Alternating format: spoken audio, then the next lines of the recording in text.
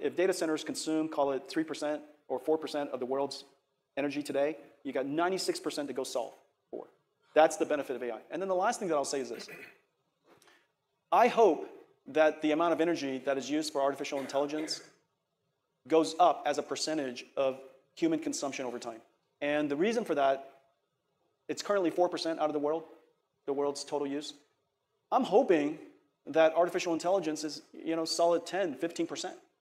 And the reason for that is, remember what that 96% is doing. The 96% of the world's power is our industries. It's making things. It's moving things around. It's all the things that we need to live. Well, what we would like to do is instead of producing all of those other things, we like to produce intelligence. And the manufacturing of intelligence, we hope, give you the examples that I was mentioning earlier, the positive benefits everywhere else. And so my prediction is that we have invented a new industry.